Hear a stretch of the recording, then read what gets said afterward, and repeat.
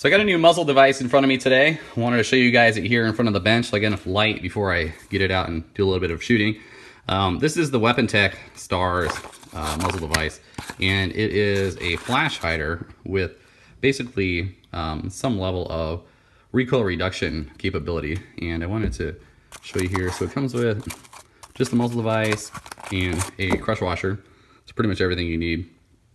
The muzzle device is, like I said, it's designed to be a flash hider. My understanding is that Weapontech built this with the idea that they wanted to reduce as much flash as possible and concussion at the shooter, while at the same time reducing recoil and limiting flash, like a lot of the current prong flash hiders do. And I actually have, move the camera here,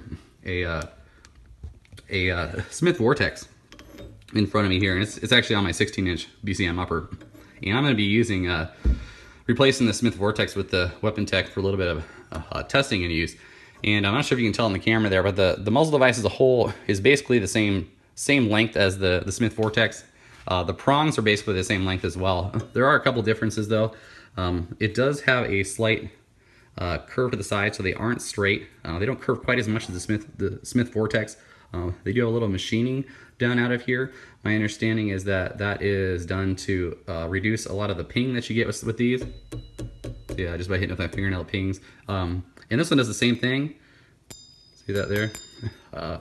But they also have the bottom of the muzzle device, which you'll see it does index a certain direction. Whereas the Smith Vortex and like the B.E. Myers 249F, you can just screw them right on.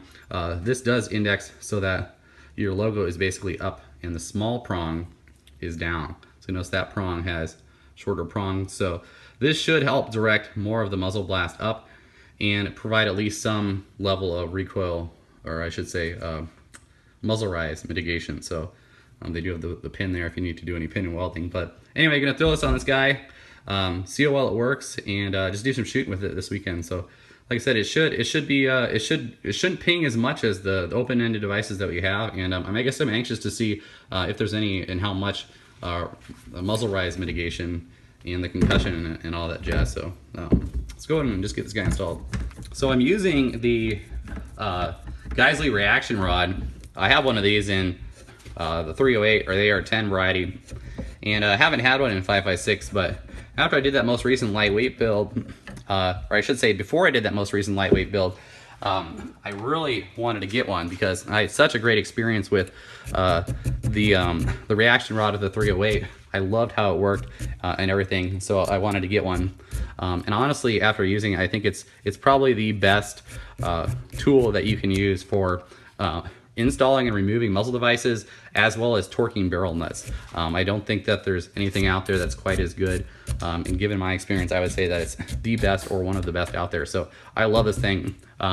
When you're installing and removing muzzle devices, if you're using a standard vice block, which is fine, I have those, or if you're not clamping the end of the barrel, you're putting a lot of torque on the receiver extension in there. So basically you're twisting the barrel, and then the barrel is hitting that receiver in there. So that's where the force is going. Whereas if you're using the reaction rod, that's going right into the receiver itself, right into the barrel, and you're just putting all the pressure on the barrel as opposed to the receiver. So safest way to do it. So let's get this guy cleaned off, and then we'll install the Weapontech. So I ended up throwing on a different crush washer. I wasn't getting it to index how I like with the correct foot pound, so I threw on a little bit different one, which put me a lot closer to where I needed to be, so a lot less stress on things that don't need to be stressed. I am gonna use Rockset. I use Rockset on pretty much all of my muzzle devices and a fair amount of gas blocks. A lot of guys have some horror stories about Rockset where they put it on and basically can't get it off after doing the install, whether it be again a gas block or a muzzle device. Pro tip for you guys, because I've had some of those experiences as well. People say to soak them in water. Don't mess with that. It's while Rockset is water soluble, I've let gas blocks sit overnight for about 12 to 24 hours without it dissolving, without it helping one bit. What you want to do is take a a like a brass hammer or a nylon hammer, and shock whatever you're hitting. Hit it really good a couple times with some type of a mallet that's not going to mar your surface, and that shock will break it loose, and then you can get it removed without issue. So that's why we're using rock set. Another note I'll make here is some guys will actually index these a little bit off center. So if you're a right-handed shooter, you would index it at like 1 o'clock from the shooter position, basically not quite turning it to 12 o'clock position. If you're a left-handed shooter, you'd index it a little bit past the 12 o'clock mark. And they're doing that more or less to direct some of that muzzle blast in a certain direction so that you're compensating for the shooter actually holding the rifle.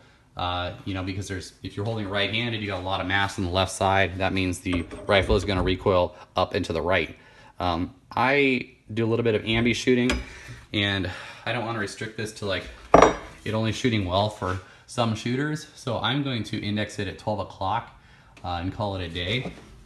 And she's turning on pretty well. So just a little bit more, and I think we'll be set. We should be good to go. I got it finally torqued down and lined up. Didn't take too long. Pretty simple install. Again, I'm running it right at 12 o'clock.